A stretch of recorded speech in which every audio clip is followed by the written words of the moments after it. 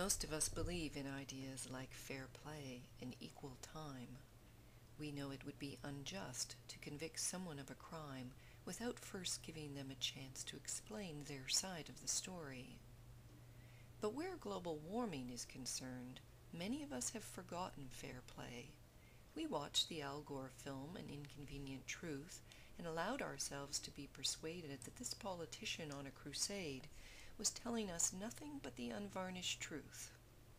Mr. Gore told us that human-produced carbon dioxide is harmful. He told us carbon dioxide causes dangerous global warming. His arguments seemed convincing, and so did his graphics. But the discussion was cut short. Because we couldn't return to the movie theater the next day to hear the other side of the story, many of us don't realize that the entire theory of global warming may be nothing more than a tempest in a teacup. Because we've listened only to the Al Gore side of this debate, we don't know that farmers add CO2 to their greenhouses, because an increase in carbon dioxide means larger, stronger crops.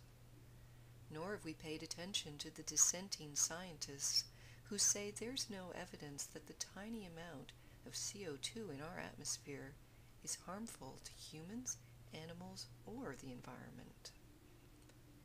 In other words, we haven't bothered with a fair trial. We listened only to prosecutor Al Gore, and then made up our minds. We didn't give the defense lawyer a chance to speak.